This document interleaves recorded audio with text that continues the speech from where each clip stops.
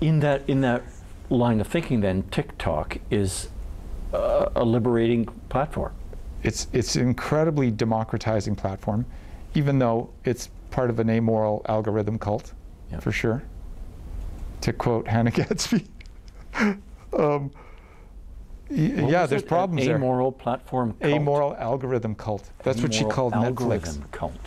She told Ted Sarandos in a tweet, she was like, "Fuck you, Ted, and your amoral algorithm cult." I was like, she went further. She said, "I have shits with more spine than you."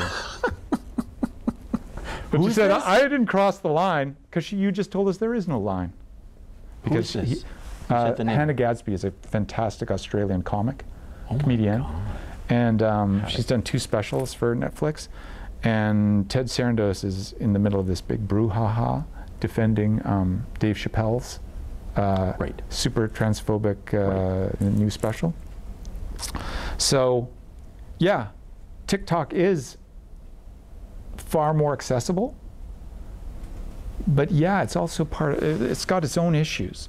You know, it's part of another kind of manipulation. They're the new imperialists. The platforms are the new imperial empires. We just haven't seen them in that frame yet, but that's what they are. We just haven't seen them.